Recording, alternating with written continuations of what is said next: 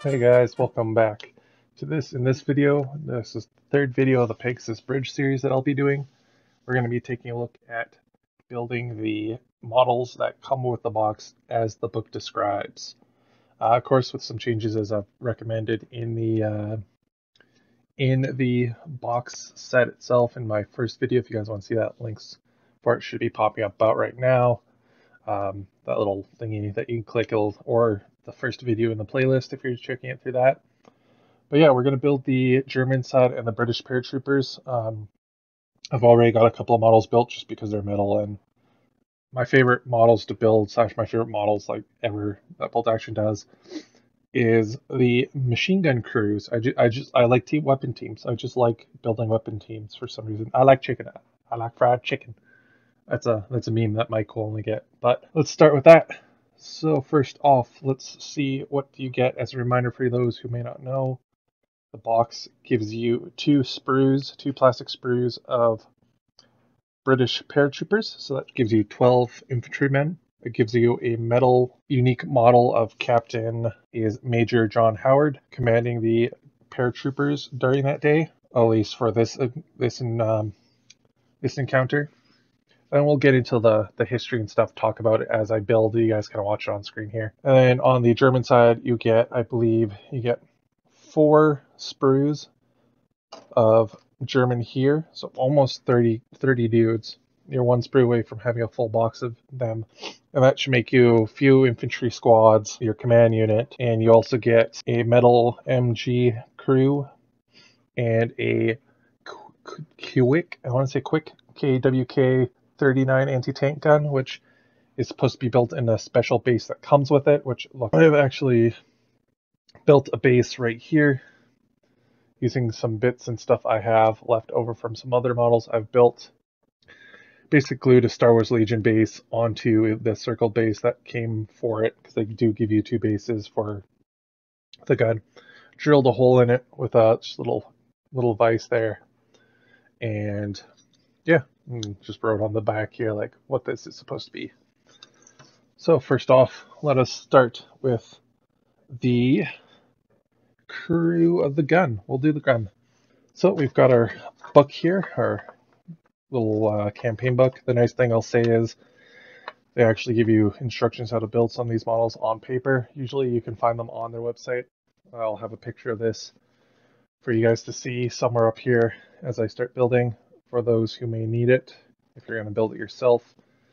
But I believe you can only get this gun in this box set. I could be wrong. That's the instructions there. So if you guys want to take a pause, let you guys pause here for a moment. There we go. Moment's done. Again, I'll try to find pictures and have links for it. We're going to move this over here. So we're going to be building it onto this base here. That way it can go in and out. That's not glued down. So we pull out our bag. Guys here.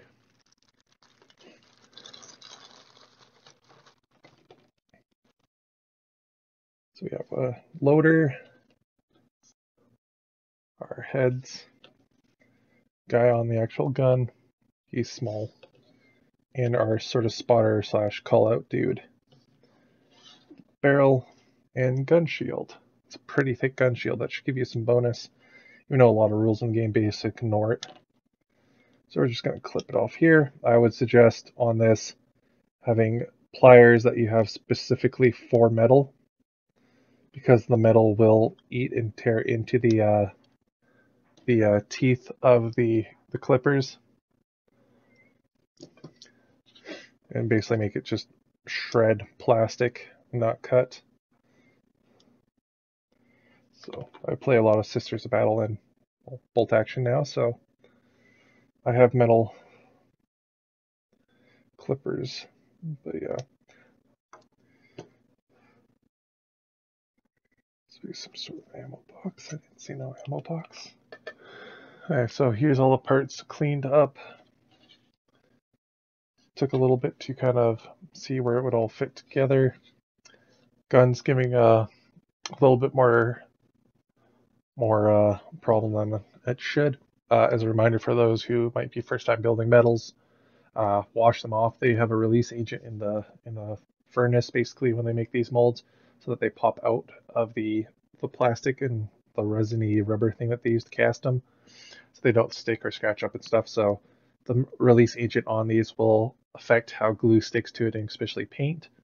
So wash them off. Even if you don't feel the powdered stuff, you should have a nice shine to them. So I'm going to go and start build this, and when I come back, we'll talk about the gun, and yeah, we'll talk about it and you'll see it built.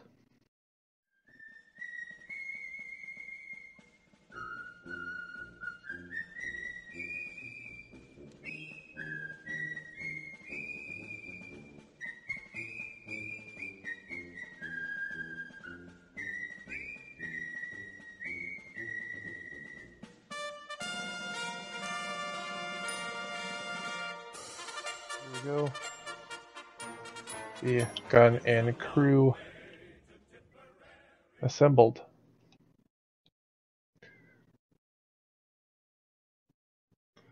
So pretty okay. Have just my gun pointed up, like because Ray's shooting at the sky. Fall over. Of course, I just glue this guy onto a base because I like to use these guys as weapon team fill-ins. So like sniper teams, or if I use a different gun, I can just pull one of these dudes out from the army case and just go.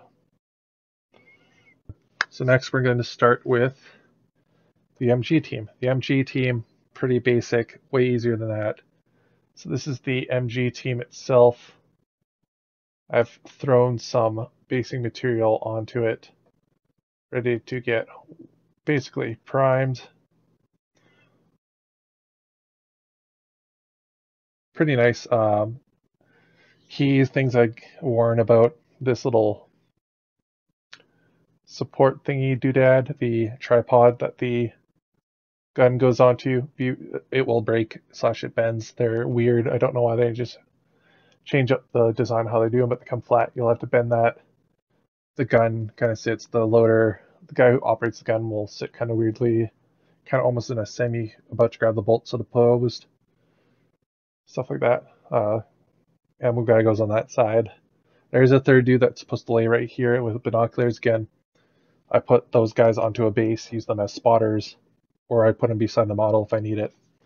If you guys need the instructions on that, this is the instructions on how to build the gun crew in the laying down position. This works for basically all of them that are laying down. So with that, you have John Howard. Here he is, built up. And I'll get photos for all these guys in the end here so you can see them. That's that. John Howard built. Now we're going to move on to the smaller ones. So we're going to build it exactly how they want us to build it on here. And yeah, so let's grab the couple of models. We'll build a couple of units on models on screen, and then we'll do the rest off screen. And when we come back, we'll have them all built. Okay.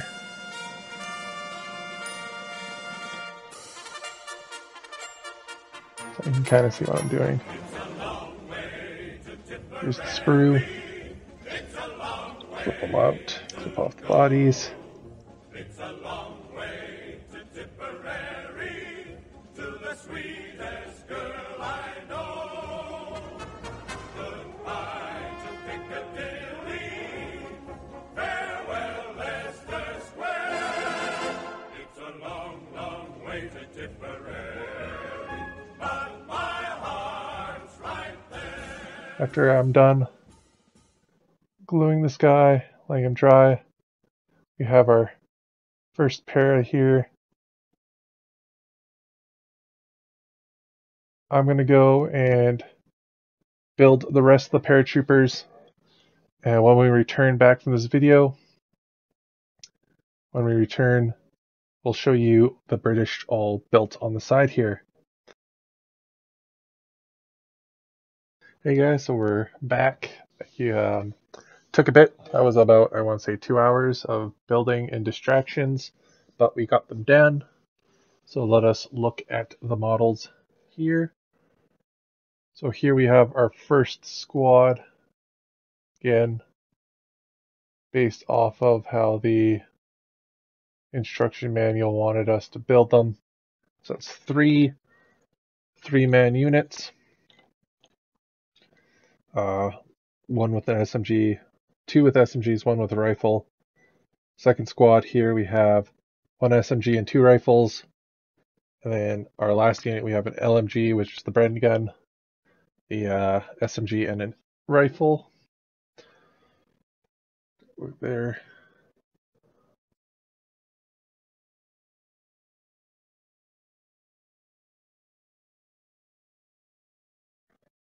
And of course we have our Piat team or mortar team. I'm going to run them as mortars.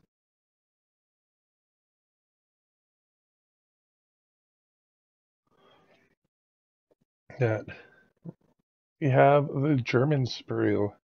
So this is an older one. These sprues here, as you guys can kind of see, there's little dots there. These sprues would go shabam right on here to make a full sprue. I believe the artillery boxes, they're all one piece. But here we go.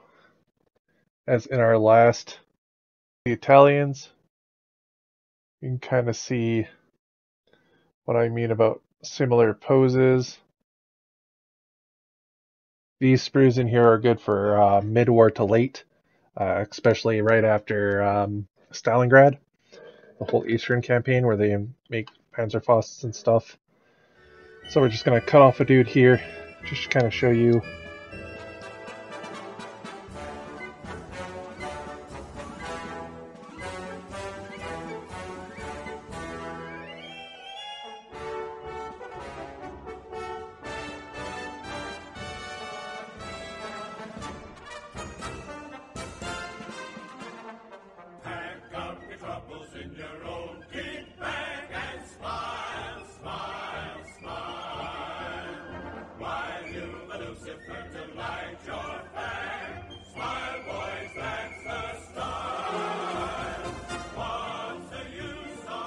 German boyo built on the box.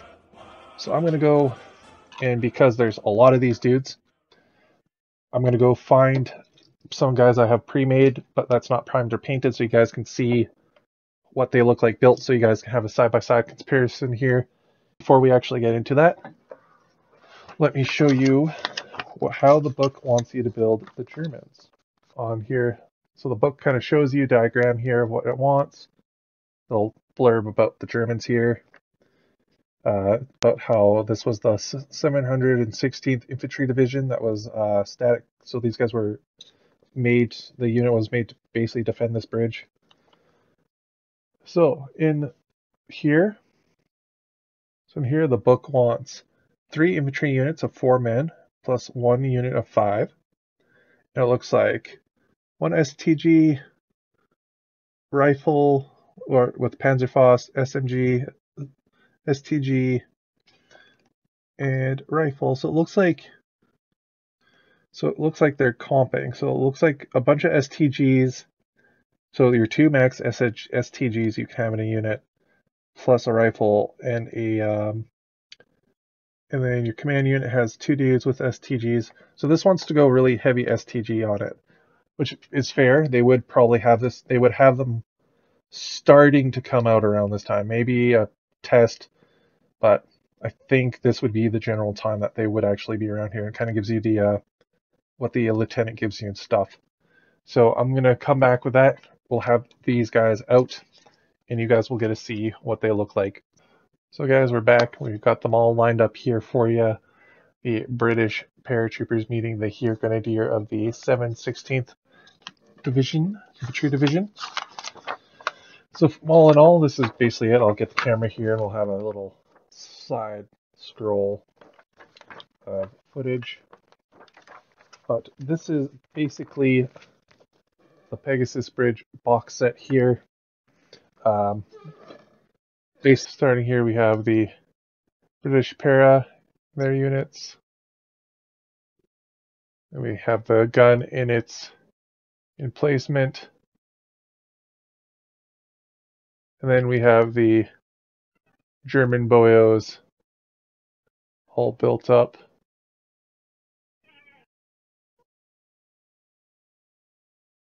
So with that, guys, that's the video here. This is the building of the models / showcase of the Pegasus Bridge minis. If you guys want to see more details, I'll have pictures kind of at this point. I'll have a little slideshow after this video of all the pictures I've taken in the models, maybe some painted up. But this was that. So if you guys have been liking this series, please let me know down below. See that, also let me down below. But I'll take some, we'll share some videos and some pictures of how I've made the how I made the glider terrain piece. So with that, I shall go, and we will see you guys in the next video.